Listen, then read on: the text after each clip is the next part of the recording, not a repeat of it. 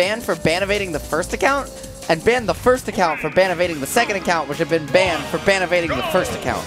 I mean, it all makes sense. Yeah, and now if either of them gets unbanned, they'll be banned for ban evading the other one. I can't believe House of 3000 Twitter got option selected. I mean, they are a fighting game account. It's true. All right, but speaking of, we've got some fighting games here as Tilde meets John Numbers now in grand finals. John up a set, but it's going to be Tilde who's now up a stock. Yeah, and Tilde already cleaning up the biggest weakness from from set number 1 over on winner's side, right? Those down airs. We joked about how, hey, maybe he's warming up to hit them and the way he's using them against Hayes here, but honestly, it looks like he might have been because lighting up that first one early, and it's already made a difference. They could not find their mark versus Numbers in that winner's side set, and now he's up a stock, but yeah, they're absolutely looking alive right now. Tilde now with one of those party starter moves, getting the up tilt extension as well. John now off stage as Tilde looks for another one of those edge guards. A beautiful angle on the Firebird, keeping him safe. Yeah, but just a slight miss. For one great spacing is another pair of miss spacings, missing the down smash and missing the recovery angle. All gonna cost Tilde not just an advantage state, but his stock, however, 90%. And you think is a lot to work with, but Wii Fit Trainer has some absurd damage output, deep breathing or no. Already Numbers racked Tilde right back up to an even game. And I mean, Force, we have got work to do for Tilde. If he wants to get on the board game 1 here, he needs to, I think he needs to take this game 1 if he wants to win this tournament, but it's going to be hard for him to do so. He needs a big set of extra credit on this last stock. Yeah, this game 1 is already looking a little bit too even for the momentum that Tilde needs to get in his favor to find that eventual game 7. Yeah, the game 7, The guys. game 7 is coming. Don't you worry, guys. Game 7, one way or the other. We believe in John Numbers being scarily accurate with his predictions. An unfortunate air dodge from Tilde is going to be giving up that stock there, and now we are in even stock. Deep breathing is online, but Tilde's still able to find the conversions. That should be death. No, Numbers going to air dodge out a dodge. Tilde reading the wrong DI. This one could be it, but once again, Tilde getting a little too cheeky. That could have been a back air on the second one. The first one was an up air that was a back air, and the second one was a back air that was a down air. Tilde, third time the charm, gonna finally find the back air he was looking for all that time ago. Clean it up and clean it out just like that. Up 1-0, but Force, where have I seen this story before? Just, you know, maybe winners finals you're thinking of? Yeah, that sounds sounds a little bit familiar. Okay. We're gonna see the 3-0 into 4 games, right? Mm-hmm. That's what we're seeing. And then a 3-0 in the second set. Well, that would only be 6 games. Oh. Wait, but if it's a... It's a 3-0, and then we need 4 games for it to be a 7-game grands. I can count. It's... Math is hard. It's not that late. We're Smash Bros. Commentators. True. You think we can do math? We only know how to add in percent. The only numbers I know are John numbers.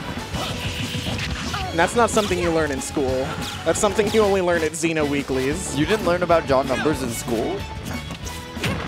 No, not at all. They don't teach you that. I disagree. You only learn John numbers from the streets. Wait, he's John numbers in the streets. I'm not going to finish that one, folks. You can use your imagination as Tilde with another beautiful recovery. He cleans it up and keeps it going and pushing you to the edge. Nowhere for numbers to run, nowhere for him to hide. He has gotten his percent racked up. The soccer ball not going to find its mark, and Tilde not going to quite be able to clean it up just yet. Numbers is making him work for this one. Yeah, but I mean, the soccer ball not quite finding its mark, but did save numbers from that interaction. We saw that also in the last set where the forward air would actually trade with the soccer ball in a scenario where it would have just killed Wii Fit otherwise. Nice little tomahawk pivot grab there from Numbers. Standing grab wouldn't have actually grabbed Falco there, but pivot grab has a so much larger hitbox from one of the worst standing grabs in the game to one of the best pivot grabs in terms of range, that Wii Fit able to find the grab, close out the stock, and Numbers able to keep this one close, at least for the moment, until Falco puts you in his blender. Yeah, sometimes it's just time for a cutscene, and these cutscenes are looking mad unskippable right now. Yo, Hideo Kojima directing Smash Bros. Let's go, MGS4. Honestly, of MGS5, shout out to the 1 hour cutscenes. There's actually a 1 hour cutscene in that game. I haven't played MGS5 yet. I need to, but I want to play 4 first. So good. All right, John now with a combo starter of his own, but Tilde is swinging right through with those downers, finding their mark once again, keeping Tilde safe. Ooh, I love this B-reverse movement from John with the Sun Salutation. We saw John get so much value in their first set of just using that Sun Salutation animation to make Tilde flinch. However, Tilde's adapted hardcore, right? He has not really flinched at it that much in this reset, nor has he given John, perhaps more importantly, the opportunity to even throw it out. His reflector usage has been a lot better, and Tilde has not gone as cheeky off stage. He's given himself less opportunities to lose his stocks early, and he's forced numbers to play more, as the kids call it, honest Smash Bros. With him. Tilde playing very patiently there at the ledge, avoiding John's edge guard attempts and holding on to the second stock while John's third is bleeding really bad. Let's see if we see another Coyote jump like we saw at the last edge. We actually did. Coyote jump down there. Clean stuff from Tilde. Hey, do you know about this? Do you know about Coyote jump? Teach me and teach Chad about Coyote jumping. So Coyote jumping is a weird thing you can do at ledge when you jump right as you go off ledge. Let's see if this is actually a Coyote jump. No, it's just a short hop. He just short hops it. And we'll still talk about it, though, for the sake of people understanding what the hell I'm saying. And it's when you jump right as you go off ledge, you technically get an aerial jump, which is a different height than your grounded jump, but it doesn't use your double jump. So it's this weird, super low, grounded full hop, essentially. Okay. And you can also short hop it, which is like really stupid. And it gives you more. It gives you an extra more height options yeah. for you get like really low jumps. All right, John now bringing us back to small battlefield for this game 3, but Tilde continuing to run hot, has John at the ledge once again, but John able to fight his way through, has deep breathing as well. Also, I missed what song Numbers picked here, but it's a banger. This is We Are the Robots from Mega Man 9 Arranged. Thank you for telling me, because I'm going to listen to this one all the time. It's a Mega Man 9 music, they went hard. They really did. Isn't that one of the Mega Men, though? Is that one of the good Mega Man games or one of the not good Mega Man games? Oh, no, it's one of the good ones. Okay, I don't remember. Honestly, most of the classic ones, except for maybe 7 and, honestly, in my opinion, 1 and 2. Okay, that's heresy. Mega Man 2 is not a good game. I disagree. Bro, that speedrun, though? Okay, speedrun, sure, but... Yeah, and a game can't be a bad game if it has a great speedrun. Sonic 06 has speedrun. Not a good speedrun, Yes, though. it does. Sonic 06 speedruns go way hard. No, I agree to disagree. Listen, I'm just saying, you look up Sonic 06 at GDQ, those go crazy. But anyway, it looks like Tilde is looking to speedrun this first set of grand finals, finding the down air, looking for an up smash, but not quite finding it. I would actually argue, though, that this set is just about even because this second stock being so explosively Tilde favored is exactly how Numbers opened up stock number 1 in this game. But Tilde's come roaring back with a passion, showing you that, hey, Numbers, you beat me once, but I'm going to beat you twice, show you just who is the king here of Xeno on a Saturday night. And, I mean, it's still possible for Numbers to bring this one back. He can find the chip damage, slow the pace of the game down. He just needs 1 or 2 more hits to really put Tilde in kill percent. Yeah, and especially with Tilde at ledge, you can see John going for that down tilt 2 frame, not quite finding it, though. And now it's Tilde's turn. That far down, John not able to weave out of the way of the down air, and Tilde smelling the blood in the water, he's going to be striking. Yeah, just like you talked about blood in the water before, John Numbers finding some blood in the water as he finds a down air of his own. Like finds like, and even though Tilde wasn't hitting them earlier, both players hitting them now to close out this game number 3. Tilde trying to find the reset, does not want to force a game 4. Numbers needs to get at least 1 on the board here because he wants that 7-game prediction to be accurate, I guess. But it's interesting. I don't know if you noticed that Numbers picked 7 games. That meant he assumed he was getting reset. Numbers assumed he was losing this set. I mean, he has to make it exciting for the audience. Does he? I think he just, like most players, if you ask them that question, they're like, oh, Grand's going to be 3 games, maybe 4. He'll take a game, I'll pack it up, and send him home. No, Numbers is like, I'm going to lose this set. 3-0 or 3-1, and then I'm going to 3-0 him in the reset. Well, and the first part of that prediction seems to have come true. Yeah. Numbers assuming Tilde is going to take exactly 1 more game tonight, or that Numbers is only going to take 1 game tonight. Only 4 games left to tell, potentially, assuming Xenosaga is as scripted as we think it is. If Xenosaga is as scripted as we think it is, does that mean Numbers wins, or does that mean Tilde wins? Because Tilde is the 1 seed, right? No, John's seed won. John's seed won? Yeah. Interesting. 3, 2, all right, right back. I guess it is Xeno. That's true. It is in fact his house. I thought for a second we had chosen the wrong stage, but no, John just wanted to go off for deep breathing. Yeah. I thought we were resetting, but nope. You gotta stay calm, man. Take a breath between sets. It's important. Got that circular breathing. Especially when, you know, it's not just the up special. I think Falco is just always on fire when he's being played by Tilde, because he is cooking right now. Falco definitely strikes me as a character with high blood pressure. I feel like he doesn't, because would he be allowed to dogfight if he had high blood pressure? I don't think so. I don't know. I don't know enough about. I don't think he would. Pilots. And does that even apply in space? I don't know. We're asking the hard-hitting questions here, folks, so you don't have to. That's just a theory. A smash theory. Okay, someone murder me now, please. Unalive me. All right, Tilde now in firm control of game 1. Only 14% on the board for John as Tilde finds the back air and on John swinging with the down air on disadvantage. You know, John Numbers going back to the era in which he truly was most comfortable, though. Oh, it's really important that he's playing for glory, so 2 stocks for him, True. 3 stocks for anyone else. Just needs to get all of the comfort as Tilde on an absolute tear here in this game 1 of the reset at 3-0 Numbers and winners after going to game 5 winner's side of bracket, and now in true finals, it really is a question of how much Numbers has left in the tank.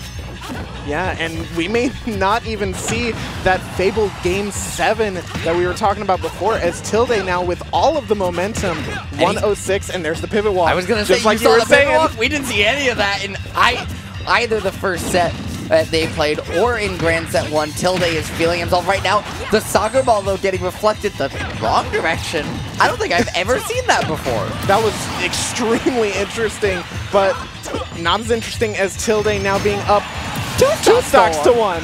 I didn't finish my sentence there. You didn't let me finish. No, you took a breath at the perfect time. That's how you know this human is a talented commentator. They know when to take their breaths. Right, but right now, Tilde not letting John breathe at all. He does get deep breathing. It doesn't. Not letting him breathing at all in real life, outside of the Matrix, outside of the Tron dimension, as they say. Ooh, John looking for those sun salutation feints that we saw in set 1 rather, but Tilde once again just not biting, and he is primed to take game 1 of true finals.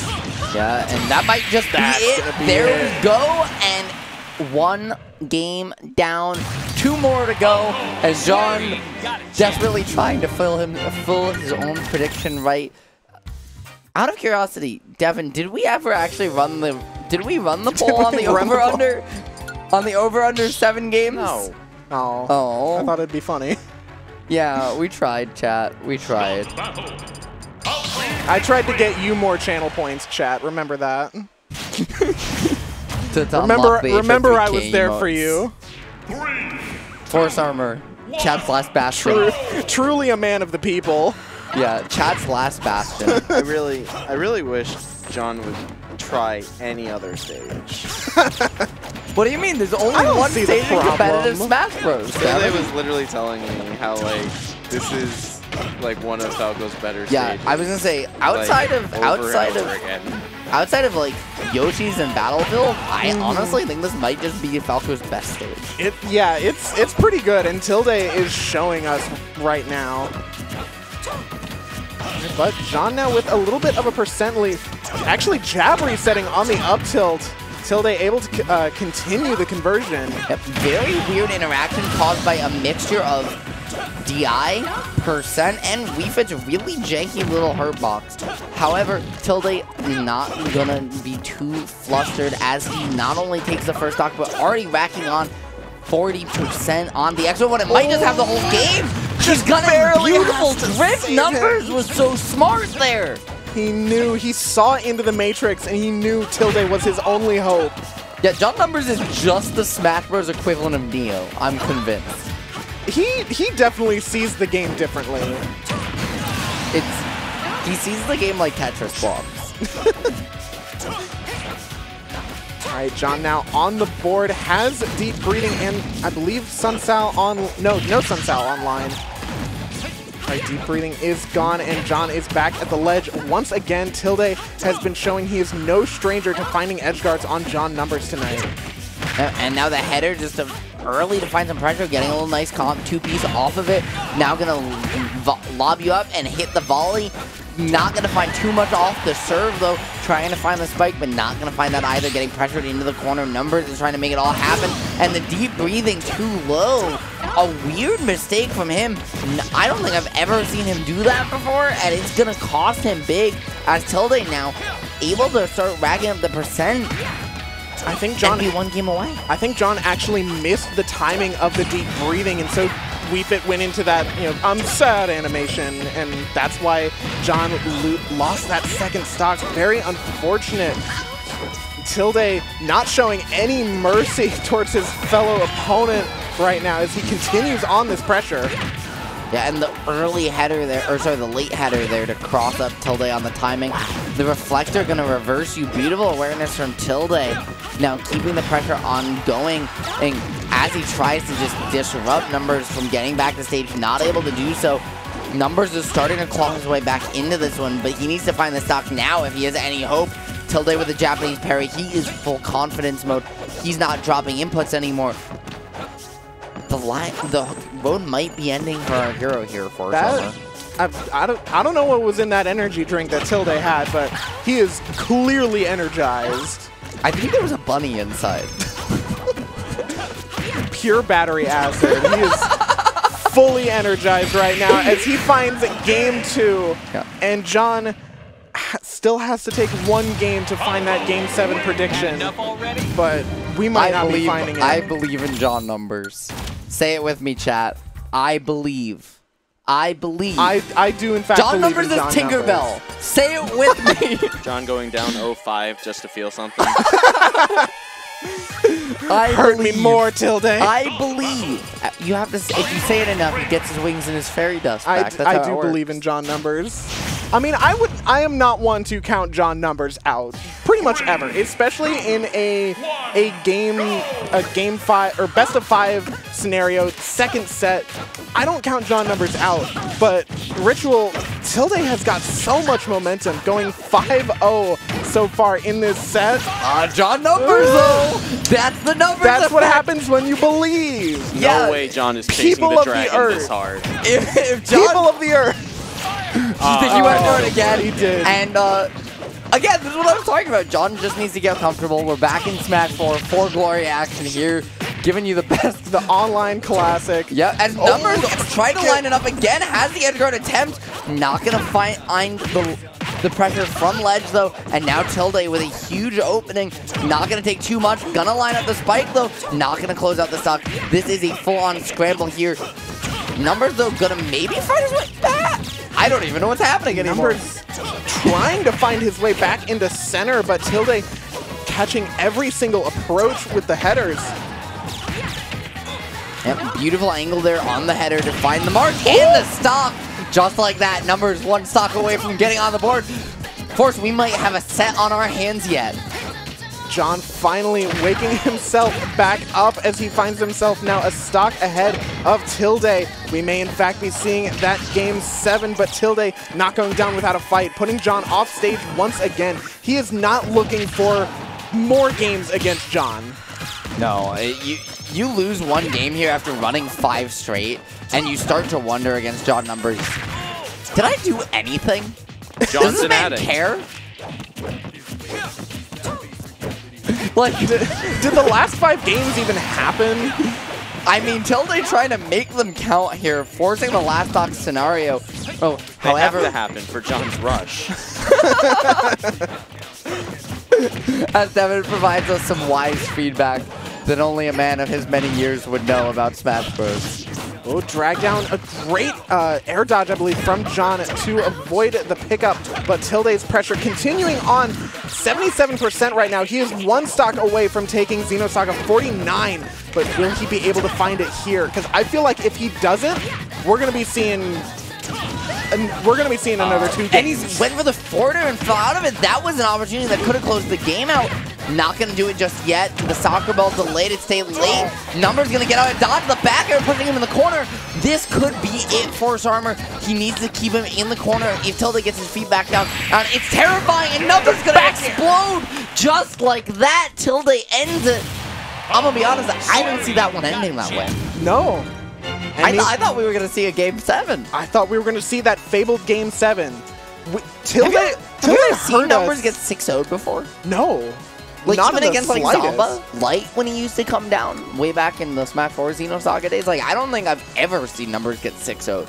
Tilde really hurt us, like, in the back, in the production. He heard John say 7 games. That was it, by the way.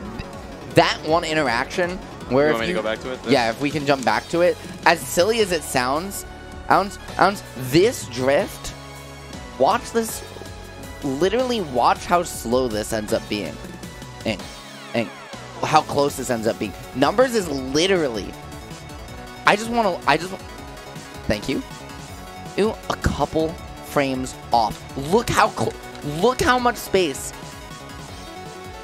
is between him and that Firebird. And if you keep going, he barely misses. Most other characters, that would have hit. Most other spacings, that would have hit. It was the slightest bit too far, and that's just how it goes sometimes. He got the one before, he couldn't make it happen twice in a row.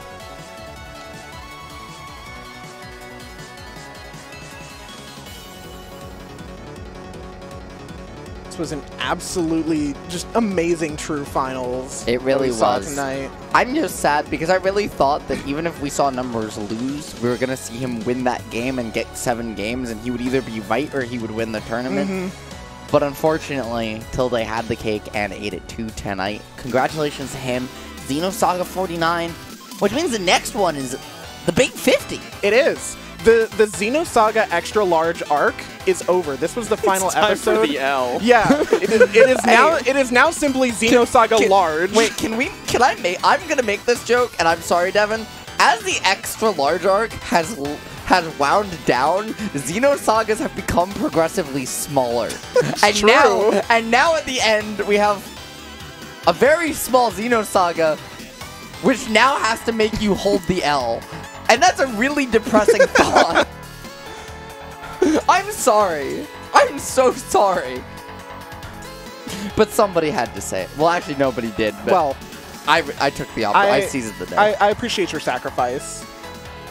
Yeah, from ever casting here again. Guys, it has been a fantastic time casting for you all tonight. Just as a reminder, guys, you are watching House of 3000 on Twitter or perhaps on YouTube, where both of which you can subscribe. So make sure you are doing that. If you have Prime, it's free to subscribe on Twitch. Follow us also on Facebook and Blue Sky. Also, hashtag FreeHO3K on Twitter. And if you're looking for more House of 3000 content, perhaps throughout the week, maybe on Monday, if you're feeling it, you can come out to Bombs, our grind-focused weekly with a 64-player cap, and basically every single match will be both streamed on the quad stream and recorded locally and individually uploaded to the YouTube. Because you thought four recording setups was a lot? No, how about 5? Yeah, we've got 5 now, and I don't know that that's going to be the end of it, because there's some mischief in the works at Xeno when it comes to recording Smash Bros. Sets and getting VODs for players. And speaking of VODs for players, Bombs on Monday, not the only local run here. This is the grind focus bracket, but you want the main thing, the big cojones, you gotta pull up on Wednesday nights for an $8 venue, $7 entry bracket here at 21 Ludlow Street for Xeno every single week. It's the weekly edition of this here monthly tournament. And again, you can find folks on every possible platform. Do we have anything else for them tonight? Or is it just... No, I think that is it. Well, that's going to be it for us. I've been Ritual.